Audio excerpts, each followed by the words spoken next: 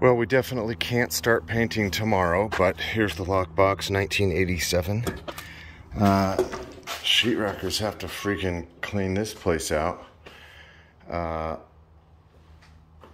can move the flooring. Well, hopefully this garbage will be gone. So we are going to paint the garage all the gray color of the... Oh, by the way, here's all the paint. This over here is our paint. There's the oil primer, ceiling and body, trim. This is off the shelf white. That's a custom color there, light gray. So the light gray on all the ceiling and body, ceiling and walls, oil primer, then white paint on the kitchen cabinets. There's not really any trim in here. There will be baseboard installed tomorrow. And so the baseboard should be white. Door should be white. Trim around the door should be white. There's no trim around any of the windows. This wall is a paneling. Just treat it like it's all wall. Ceiling, wall and ceiling. Okay, there's some casing around these doors and door jambs and doors. This is wood, so that'll be trim color. Door and trim, wood door, all white. All the woodwork is white. That's tile up to there, so you just have this to paint. All the gray on the ceiling and the walls. There will be some baseboard on the floor.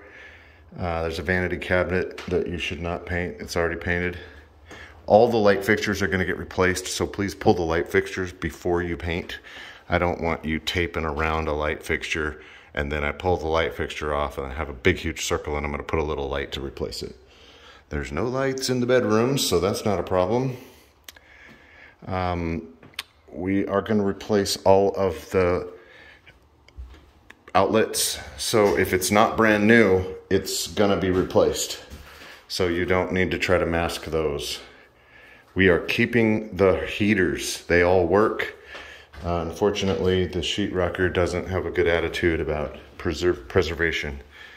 He has wrecked that one, seems like. Well, we'll fix it. We'll make him clean it up. This panel right here will be installed tomorrow. It is on another cabinet right now. And then there'll be some trim against the wall and kick plate. Okay. The garage floor is not going to get painted, so try not to get paint on it, I think, is probably how we should treat that. Sorry.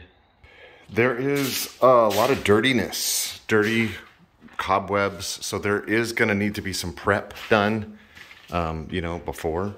There's a piece of plywood right there that covers this ceiling hole up here. And so prep away. The ceiling will be probably a patch tomorrow with some 5-minute mud. I'm just hoping it's ready for Thursday morning for paint. Let's say Thursday morning that it'll be ready. Gotta caulk the seam between the old and new cabinet. Caulk any seams that seem like they need to be done. You know, do a wipe off before you put on. It's mostly just wipe off as prep. Clean and then start.